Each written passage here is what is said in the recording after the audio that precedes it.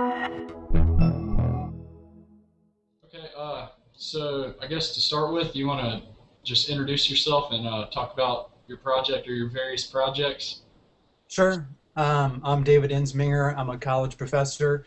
I'm a folklorist, a musician, a music journalist, all that wrapped into one. And my background is that about 2008, I went to University of Oregon and decided to study folklore after 10 years of teaching English, and became very interested in digital archiving. And so what I started doing was scanning in hundreds and then thousands of punk rock flyers and posters and ephemera, and began to archive them on blogs and share them with the whole wild world. And what ends up happening is that I wrote a book about the subject as well, called Visual Vitriol, for the University of Mississippi, which is about a 300-page compendium of these same flyers, together with sort of an analysis of them. And I treat them as sort of street art and folk art. It's art from the people. This project has been in particular to take my music journalism and to create a curated environment on BiblioLab. And what that allows a reader to do is experience sort of the magazine in a different sort of way. So traditionally, when you read a magazine, you just get this sort of well-manicured hard copy, or you get this website that looks like every other website. And so I had 1,000 pages.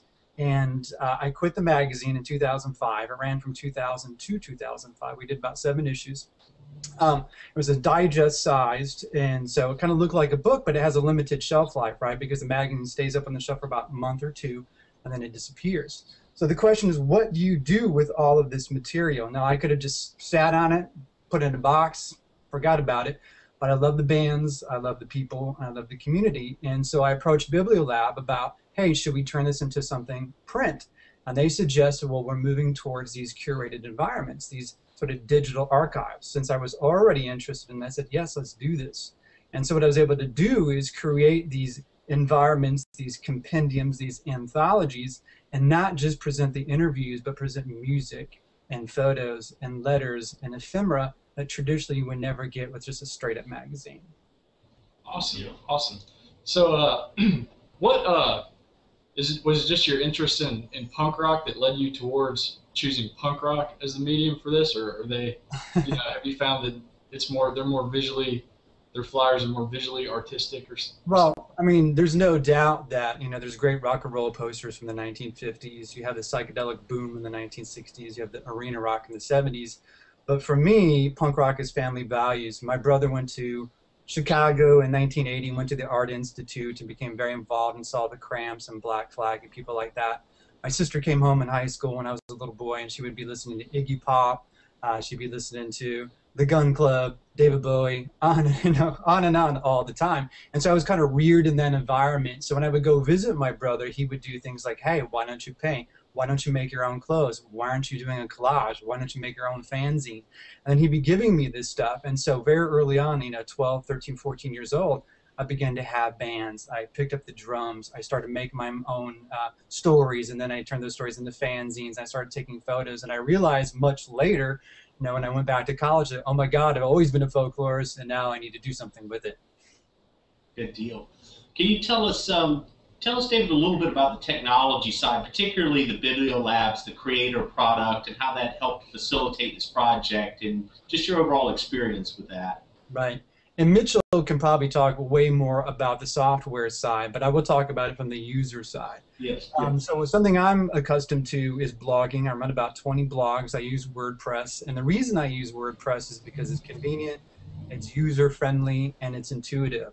And so that's what I was looking for. If I were to build a large anthology and it has 250 separate items within it, and any one of those items may be up to 10 or 12 pages long, I needed something that was convenient and efficient and fast and I could actually use. And so what I like about the BiblioLab feature is that once you create your user profile and you get in, you start using it, you start uploading the material, it's almost exactly like using like a WordPress blog, right? It's got these nice templates, you fill in the captions. I mean, anybody who's been to college and used sort of some reference guy like EasyBib, you can do this, right? So I mean, you got those working templates, you put in the information, you choose your materials. Later on, you can go edit them and whatnot. And so I think that software, which has improved over the last year, they've done, I think, 2 or 3 versions now, has become even more intuitive and user-friendly. And so what I do is I prepare all the material, I upload it into these templates. They do what they need to do on the software, and then it comes out on this other side, this sort of beautiful interactive thing where you have music, you have the photography, you have the text, and then it gets on iTunes or it gets on these anthologies through academia. Great, great. We were kind of talking before this. We were wondering what maybe some of your favorite artists are, and who has the best posters. I think it's all about what style you prefer. I love punk rock, and so what happens is that I really like the really crude stuff, the sort of stuff that looks like it was drawn in a basement by an amateur or somebody naive or somebody almost childlike, and I really appreciate that stuff. Some people think it's ugly. But obviously, I have a real appreciation for someone like Raymond Pettibon, who did all the Black Flag posters. I mean, they're macabre, they're scary, they're intense, and they've gone on to be in galleries and be in books and be in museums. I like my personal friend's art, who did flyers for us. I make my own art, and mostly clip art and things like that, and collage, sometimes a little bit of drawing. So I kind of refrain by calling out favorites. There's Jamie Hernandez, who went on to do Love and Rockets comics, and he was a fantastic illustrator. There was Sean Carey, who did Circle Jerks posters, and she, again, did wonderful, incredible illustrations, even for dirty magazines like Hustler and stuff. So those always rise to the top. Pusshead, who did stuff for Metallica, which everybody probably has seen. That stuff is amazing. But equally amazing is all these thousands of kids working on their own, in these homes, in these basements, in these garages, doing it themselves, despite how crude, despite how awkward, despite how imperfect. To me, that's really interesting. I have a bit of a related question to that. Have you had any of the early artists, the ones that were anonymous, that have seen their work in your publication or on the digital side, that have reached out to you? Yeah, definitely. And so what happens when you make them available on these blogs, right, is that anytime you type into Google, you're looking for a Black Flag 1982 poster, pop, it comes up in one of my blogs maybe. I've done about, I would say probably 2,000 images have been digitized, maybe a little bit more, and I still got a huge pile. But what happens is the anonymous ones that people say, hey, I did that. And they'll leave you a message or they'll leave you feedback, right? And then you begin to understand the essence of community. You begin to understand the essence of openness. The essence of transparency is that you cannot do this otherwise. If that wasn't a book, what would you do? Contact the publisher and say, hey, that was my work. Maybe you guys give me some credit. In the blog or in this system, it's instantaneous. We can change it. We can go back and say, oh, this is by so-and-so. And so what was an absence becomes a presence, right? What had otherwise disappeared in terms of the creator comes back to us, and we show our appreciation. And I think that's what makes it very unique, is that it's about the community strain. Absolutely. Very cool, very cool. Well, yeah, I mean, where do you see your work going? Do you see expanding beyond punk rock art and music? Well, that's kind of my forte, and I'll talk a little bit about what else I do, but right now I'm really trying to sequence the visual DNA of punk rock culture. So my end goal, and I've collected about 5,200 posters so far, is to literally be able to sequence the entire visual history of the movement. I know it's pretty far-fetched. It's climbing a big mountain, but I think I'm going to give it my best shot. On the other side, I do have a new compendium coming out, because in the 90s when I was working on punk rock, I was also working on roots rock. And so I worked for a magazine called Thirsty Ear. And in doing so, I was interviewing Ralph Stanley, Dave Alvin, Tom Russell, Robert O'Keefe, singer-songwriters, country artists, rustic kind of people, performers. And I'm going to create a compendium around that. And again, it's not just going to be the interviews. So what I also offer is postcards. I'll offer pieces of ephemera, poetry that I have from some of these people, and to give you, again, it's not that final product that matters to me. It's about seeing the process of how something came about, and to see the relationship between the writers and the performers, things like that. Interesting. Are there other artifacts, David, that you've rolled into this project in addition to the poster art? Are there other things like set lists and that kind of things that you found? Well, I do have some set lists and things like that, and I do include those. Those are kind of interesting because you never knew who actually did the set list, so I don't always use them. And if they're real or not, it's hard to actually say, okay, is this authentic?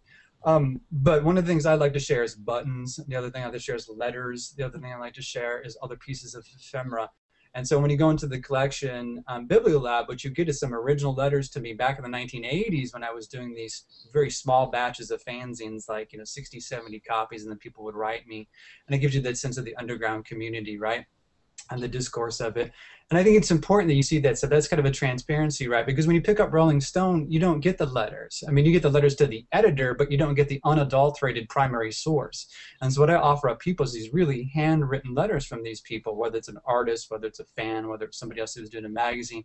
And I as much as I can, try to share that stuff with people so they get a much broader and fuller sense. Plus, in terms of researchers who may be accessing, it's super important because you can go into a reference site on the web. So you can go to Google Scholar or something like that, or you could go to Academic Search Premier, JSTOR, but you're not going to get primary stuff. What you're mostly going to get is secondary material.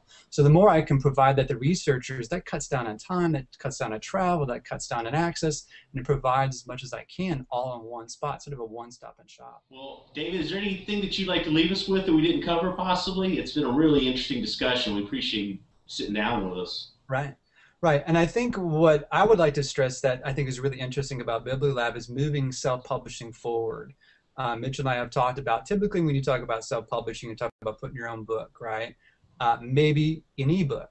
Well, in this case, think about people creating these environments. Think about research and how it becomes much more democratic, much more pluralized, much more participatory. When people could put on an array of their materials onto these websites, onto these platforms, and onto the software. I think that's where we're heading. Is that, you know, we hear these commercials about everyone taking their photos and uploading them on Instagram and things like this. What about your personal archives? That's where we're going. All those old letters, all those old booklets that you have, all those old photographs that you have, all that forms these anthologies. The history of America is going to change drastically. We know very little, I think, up to this point, but very soon, by sharing and participating and getting the material out there, making it accessible, our vision of this country will change and become much more true, I think, much more authentic and much more in tune with reality. That's great. Great parting words. Awesome. Well, we appreciate it, David. Thank you very much. Thank you, guys. Talking with us. It's been great. Right.